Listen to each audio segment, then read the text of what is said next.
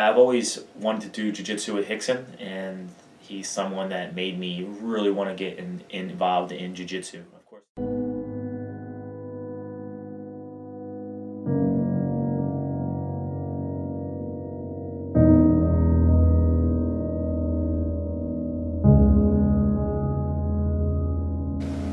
And I always had a really unique situation to have this dream, and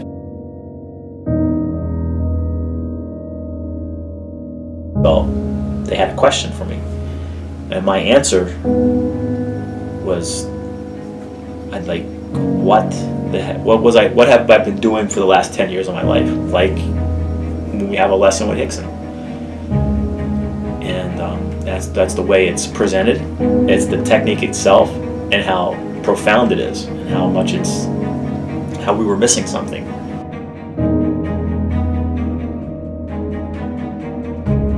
In a different place now, where I don't want to. If I have time on the mat with someone, I want them to experience this type of jiu-jitsu, this core fundamental stuff.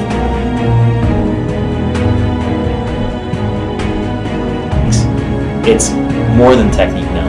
It's the same moves that you're learning in the core, but it's different, and it's showcasing the principles and highlighting them and getting into the invisible force theory.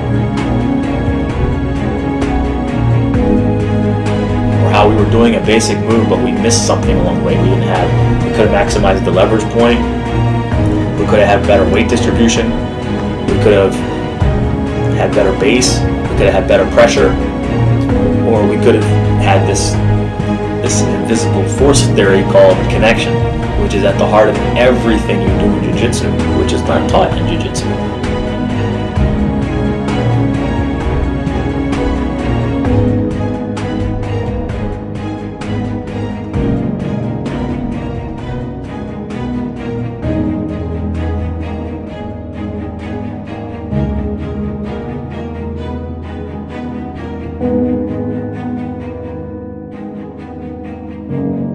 Happened to me.